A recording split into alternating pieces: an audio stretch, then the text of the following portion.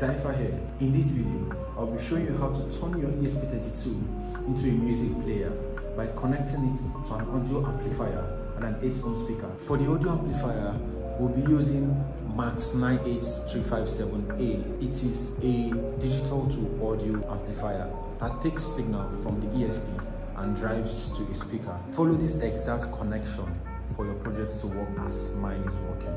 The ESP32 uses its I2S interface to communicate with the audio amplifier. Now let's dive into code. So we'll go to this website and copy the code and paste the code in our Arduino IDE.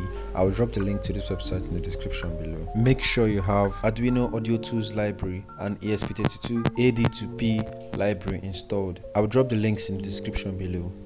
Next, pick your COM port and pick your microcontroller and click on upload. Enough talk, let's hear it speak.